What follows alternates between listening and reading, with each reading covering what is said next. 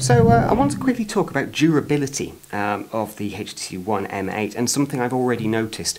The metal on the casing, this aluminium shell, is rather soft. Now, you're going to struggle to see this, I'm afraid. I'm going to try and do my best, but it's a very, very, very tiny pit mark. And it's just around here, and I honestly don't think you're going to be able to see it properly. It's almost just the sort of head of a pin kind of stuff. But let's just see if we can just bring this in a little bit more so you can see it. I think we're going to struggle, I'm afraid. From here, yeah. Now, unfortunately, I can't show it to you. It's so small. It's really, really difficult to actually, get onto camera, unfortunately. But just around here is a very, very small pit mark, just where my finger is. I'm just going to keep trying to angle this just on the off chance.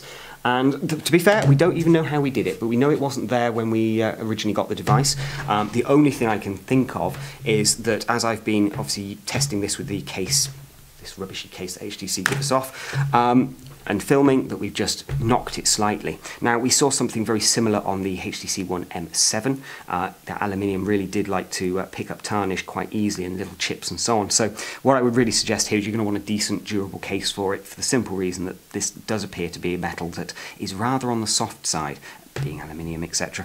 As kind of to be expected. But ultimately, if you want to keep this device in absolute pristine condition, you're going to want to get a case on it, because so far what I've seen, it is a little bit prone to picking up some marks.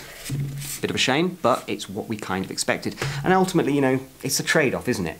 If you want a polycarbonate, well, alright, it's probably not going to pick up lots of marks and scratches. They're quite scratch resistant. If you want aluminium, well, I'm afraid you're going to have scratches and marks. You can't, unfortunately, blend the best elements of both currently.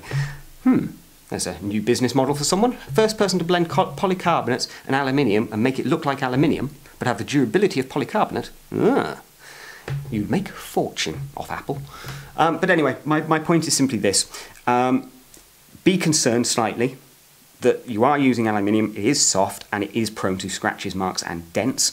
Do get a decent case on there, and hopefully you'll keep it in tip-top condition for just a little bit longer. We hope you enjoyed this video. Do please remember to like and comment, and if you'd like to, please subscribe. You can also visit our website and download our Android app. If you do subscribe, you'll be getting a daily dose of the latest tech news, hardware reviews, Android games, consoles, and basically an honest opinion direct from the UK. Stay tuned, stay Androidizen.